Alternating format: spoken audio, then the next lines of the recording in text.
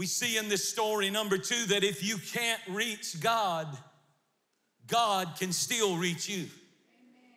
Because he hijacked a seance and came through it. God can use demons. He's in control. Devils are not in control. He can hijack any circumstance.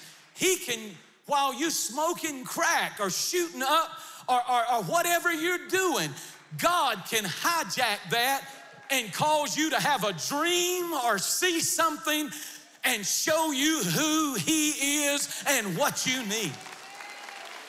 He can hijack anything he wants to. If he can use a seance and a demon, he can certainly use any kind of situation you're in to get a message to you.